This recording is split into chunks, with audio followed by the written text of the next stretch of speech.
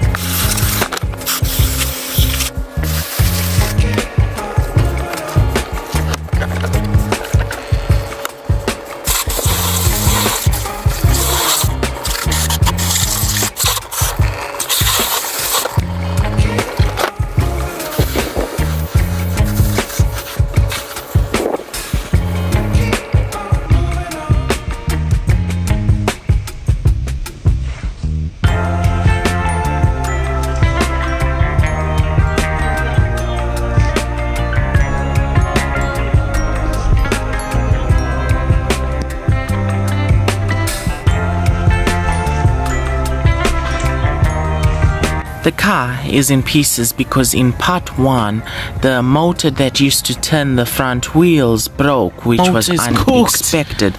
So what I had to do is I had to disassemble the whole turning system, right? And then I had to remove the DC motor that used to turn the front wheels. And once I removed the DC motor, I managed to identify the problem. The problem was actually the DC motor. The DC motor was just old, so the brushes just came apart, right? But I managed to find a bigger motor which operates at 12 volts and I installed it.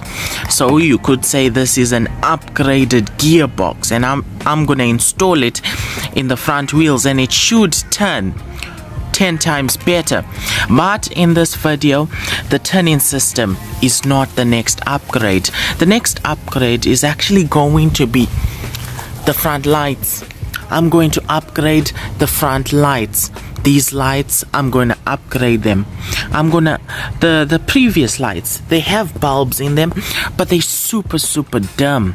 In this video, I'm going to install powerful lights. Car lights. This is going to be like a car. It's going to have powerful LED lights.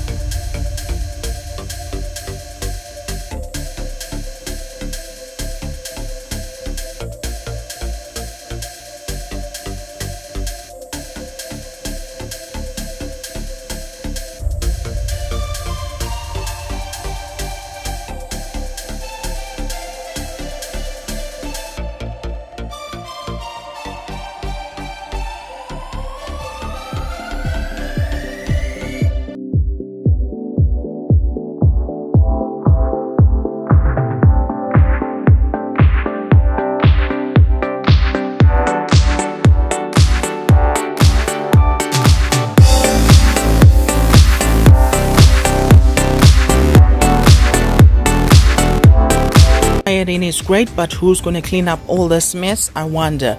As you can see, all the wiring that I needed to do is completed. And everything that I needed to install is installed.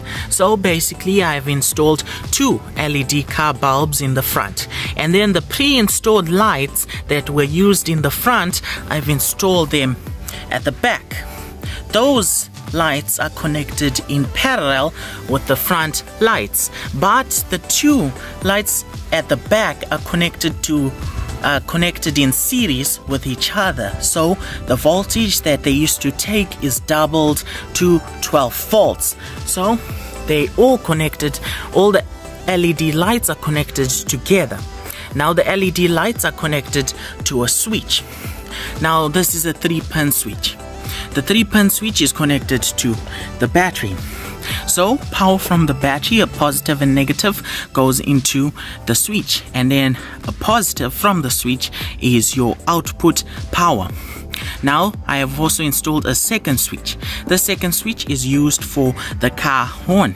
Now the second switch is tapping power from the first switch, the battery power, so that both switches are taking power from the battery itself. So everything that I needed to install is finally installed. We have a car horn and 2 bright LED bulbs in the front, and then 2 pre-installed lights at the back, just like that. Finally complete. Time to install the front turning system.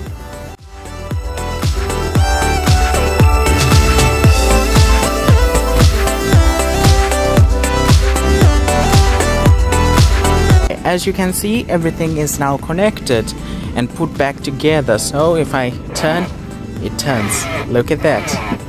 The turning system is back online. If I accelerate,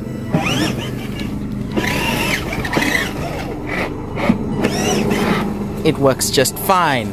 Now, the big reveal. So, open the door. Boom! Look down there. There we go. As you can see, we have 2 switches. Now, are you ready? I'll give you the honors. Boom! As you can see, the light is on, right? Now look what else is on. The front LEDs are on. Boom! Same with that light. The light will tell us if the 2 LEDs are on or not. Next, we'll switch this off. Boom! Are you ready for the second one?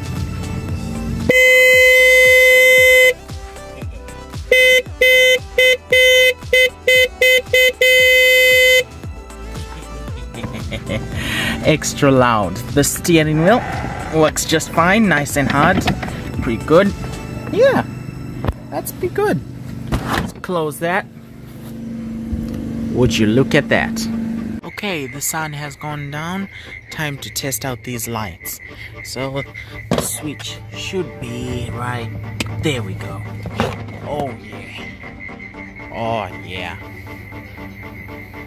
Yeah. It looks beautiful.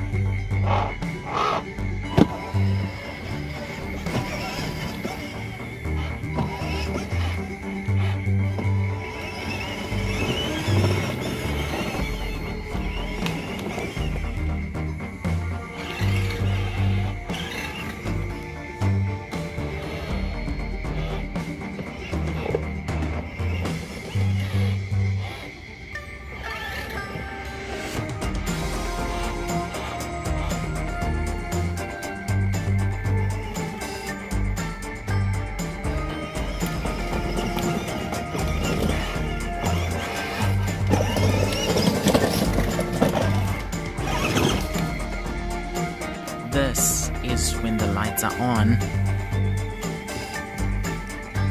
this is when it's off.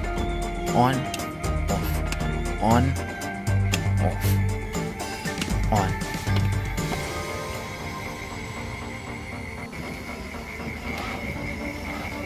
Thanks for watching. Please consider liking or subscribing. Hope to see you in another video.